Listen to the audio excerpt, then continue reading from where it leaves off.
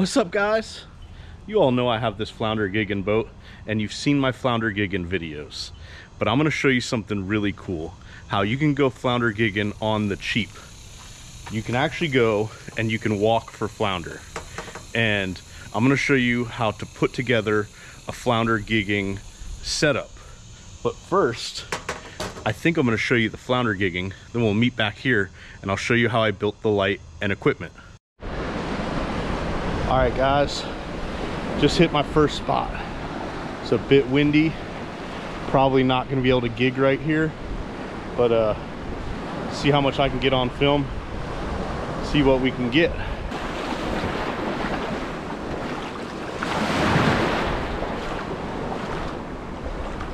Oh yeah, that's cool. Very cool.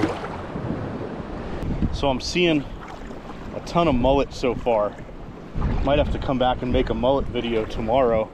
I've been wanting to make a fried mullet video, but I haven't seen any flounder yet. And I generally would not gig on this sandy bottom like this, but it's just the place I can access walking. I see my first flounder right now, and it is an absolute monster. Absolute monster. I'm gonna turn the camera around.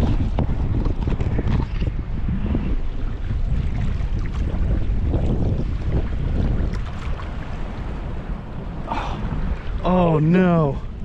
Oh no. I hesitated too long and he spooked. That was a huge flounder. God. I definitely do not have as much time as when I'm on my boat. God, that kills me. Okay, I see another one. I'm not gonna waste any time on this one.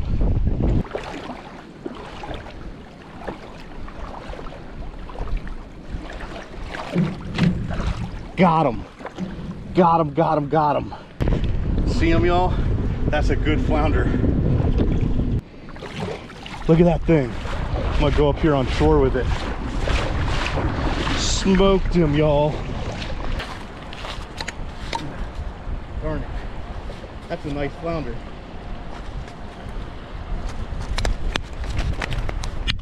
Come here, flounder. He's half as big as the first one, but that is a nice flounder, y'all. I'm super stoked. My first one walking. Let's keep it going. I'm gonna put this on a stringer. There's a smaller fish right here. We're gonna check him out for size. I don't think he's gonna make it. Here you guys see him. I kind of have to put the light away. Watch this. There he goes. Where's your mama? Here's a blue crab. There's a print right here. You guys can see that print. Then look at this blue crab right here. That's pretty cool. He doesn't have any claws. Show me where the flounder are, bro. I'm not seeing as much sign as I did a little bit ago, but I did just see one print, so let's see. I think I've got myself stuck between two sandbars, but then again, I was just going to tell you that the fish may not be here, but I see one right now. He's going to be 14, I think. Get my stuff ready here.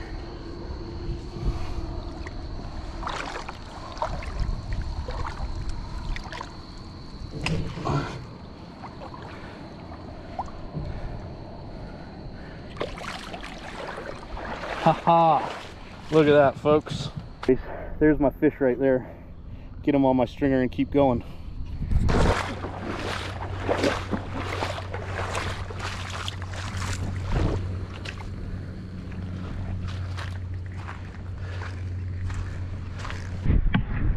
So I knew I had got myself on the wrong side of a sandbar here, and I just kind of figured it out.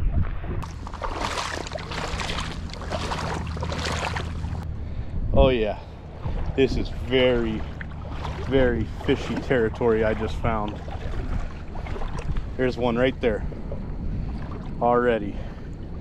He looks a little short though, so I'll show him to you guys. I knew I got myself into something. See that flounder right there? I hope you can. There he goes. He was probably really close. Really close right there, but when you're gigging, you gotta guess, so you gotta go for the for sures. Here's a gigantic print. I don't know, see it right there? That's where a flounder has been. Now I gotta find him. Where is he at? I wonder how shallow up here they're pushing.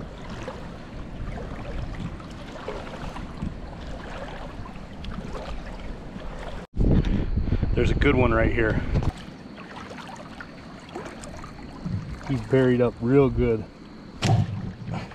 but not deep enough because I just got him. Look at that big old biggin. Take him up here, put him on my stringer. Nice fish, very nice fish. I had just seen a print too.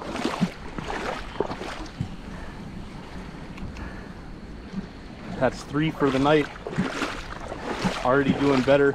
I'd set a goal of 3 when I left the house, so I'm pretty stoked right now.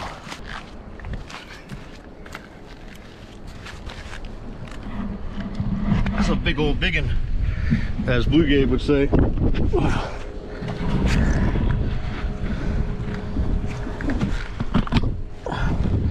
Yeah.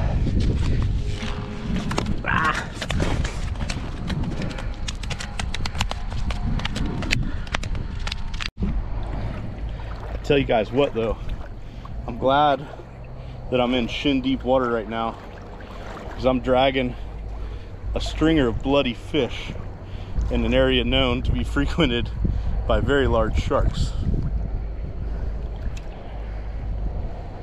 Where's the next one? This is probably the coolest thing I've done in a really long time, and I'm definitely wondering why it took me so long to try it.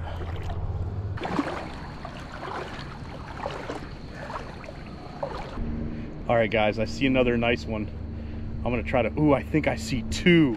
Oh my God, the second one's huge. Holy cow. Oh, let me see if I can get both of these things. I don't know. It's not time to mess around.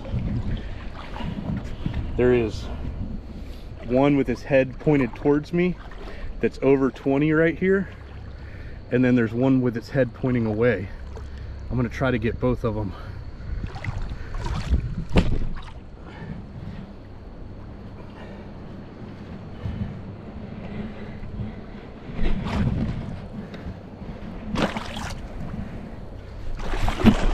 Oh, I just doubled up, y'all.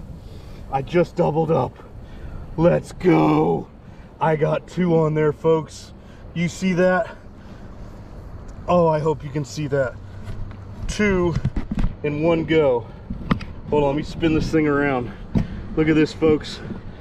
2 flounder, 1 go. I'm gonna walk these things up very carefully to the shoreline. Yeah, this is epic. Epic. Crazy good. Holy cow, that was awesome. I hope the footage comes out for you guys.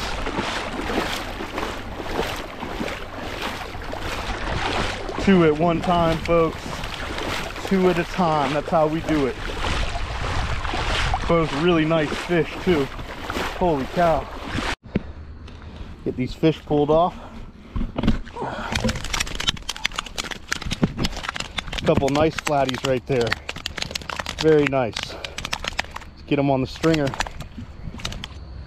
All right guys, so that's a wrap. I got 5 fish. That's a recreational limit, and I do hold a restricted species license in the state of Florida and could keep going, but tonight I want to go get in bed, and my family's gonna eat these fish for dinner. This was absolutely awesome. we'll see you guys at the house. That was pretty cool, guys. An absolute blast. I'll be honest, I was not expecting it to be that much fun. It was something I was gonna do and just kind of show you guys an economical way to get out there and gig some flounder. I'd never actually done it. Shoot, I had 5 fish in probably 45 minutes. Here's the tools of my trade, and after I get these fish cleaned up, I am gonna show you guys how I put my light together and everything and what I did. It's just a regular flounder gig cut down, an LED light head, and that 7 amp hour 12 volt battery, and a backpack, of course. And of course, here's my fish. My ice is almost melted, so it's time to clean them up. It's about noon the next day. I had a doctor's appointment this morning, so I took it kind of slow. But I'm gonna put this camera over here and knock the sides off these things. Man, it's hot out today, but see what we got.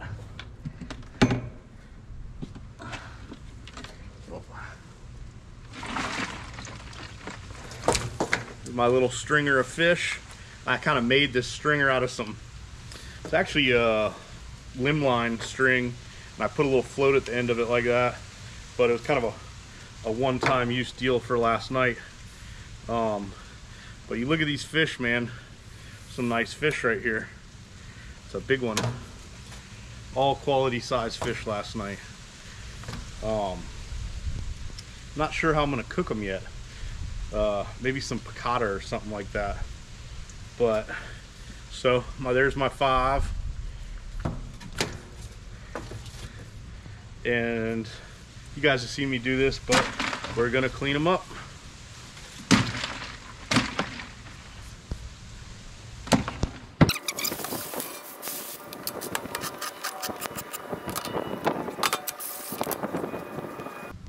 And that's what 5 flounder filleted looked like. Now granted, that was a good average on size.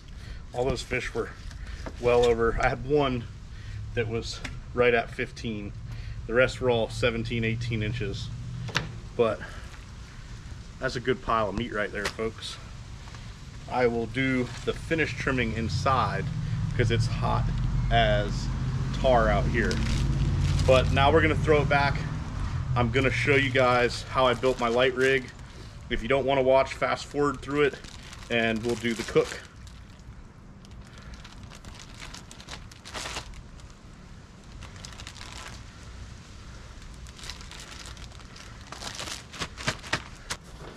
What I have here is, of course, flounder gigging light. These are LED.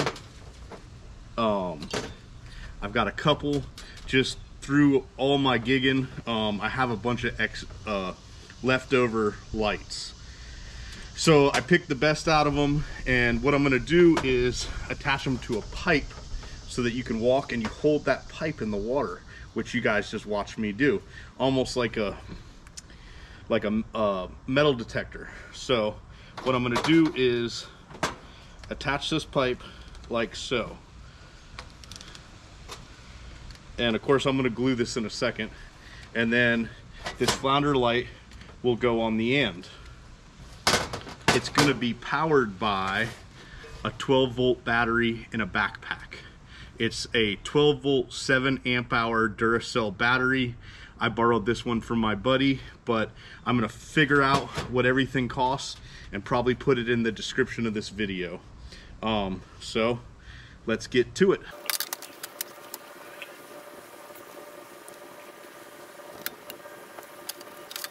So here it is. This is the basic walking setup. You can walk and look for your flounder.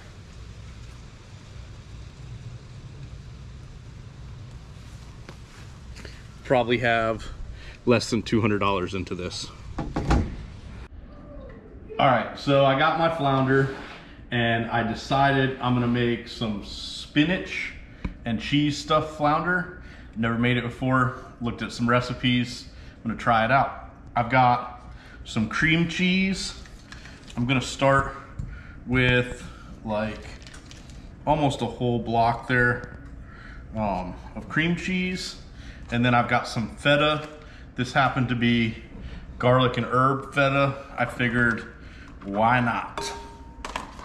I'm gonna do a little bit of Parmesan just since we're on the cheese kick. Like that. And then mozzarella. Maybe half a bag of mozzarella. Start with that. And I'm gonna kinda start mixing that around first. I did just wash my hands, just for somebody's thinking it right now. But then I got 2 bags of baby spinach. Oh no, I need help, babe. I need help. Here. All right, okay, we're just getting in there. I should have been ready. It should have been cut open. I know this by now. So, a whole bag of baby spinach. We're just gonna start mixing that all in there, like so. I've actually got a whole nother bag, but I'm just gonna kind of see how it goes as I mix.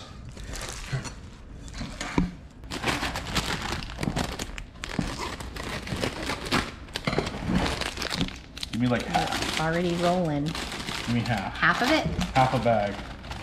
Say when. When.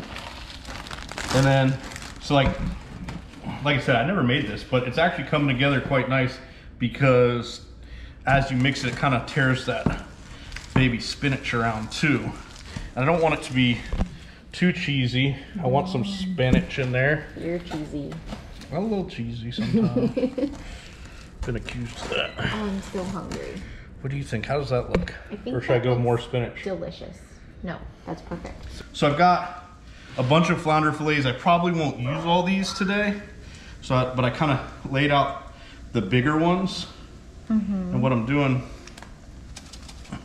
is just seasoning the first side of the flounder fillets with Old Bay.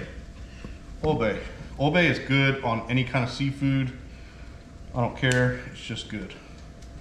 So, we will start, get us a little handful. Like a spinach ball. Of that spinach. And I'm gonna kind of see how this goes right now. I can't get a good angle, hold on. Oh look, there we go. I'm gonna fold that up. Do you toothpick it or you just fold it on itself?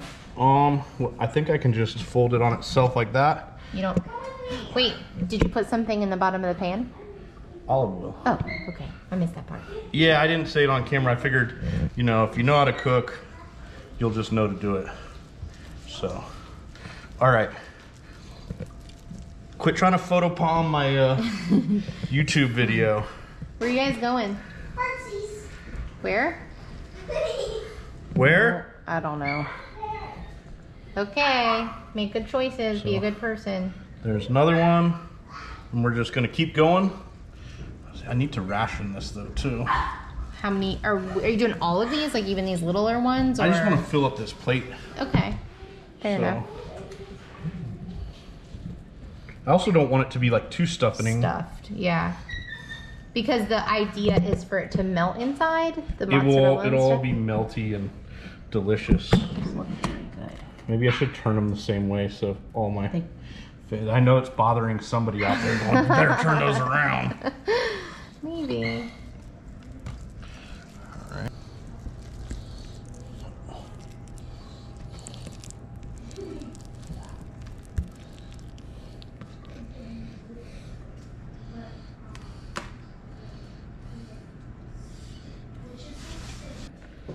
So we ended up with however many that is.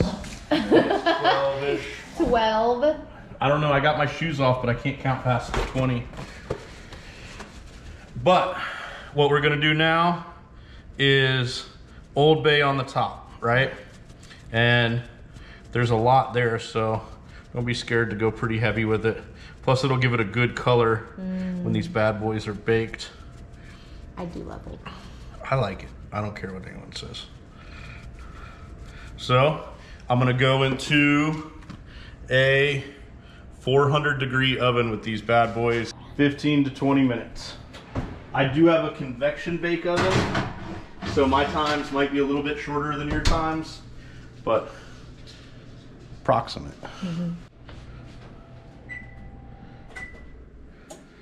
Here we go. It's time. The moment of truth. It looks all boobily Oh my gosh, it and smells delicious. so good. Oh, I have to add that I forgot, and about 3 minutes in, I pulled it back out and I basted the top with butter. I forgot to do that before I put it in. I'm not perfect. I'm close, but I'm not perfect. That's funny. So I'm gonna go ahead and plate this up. Got the plates going over there. It's not too hot. It just came out.